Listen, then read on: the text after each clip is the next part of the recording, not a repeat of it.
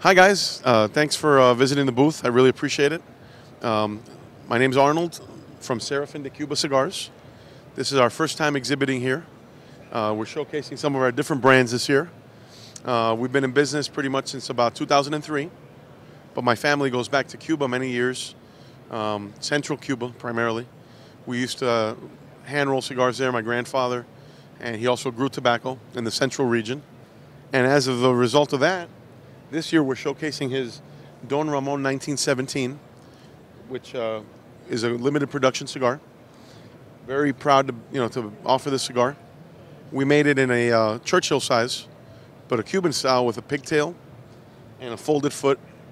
And it is a Nicaraguan Puro, really great cigar, featured with a Corojo 98 wrapper. So we're very proud of that cigar. Something else that we've also done, we've brought back a lot of the old Tampa labels, like Florida Tampa. It's an old brand that was made back in the 1800s, had been defunct for many, many years, also doing very well. And another one that we're very proud of is the Prince of Wales, or Príncipe de Gales, which was a cigar that was originally made by the Ybor family, by Mr. Ybor himself. Very rich history. That cigar was founded in 1853 in Havana.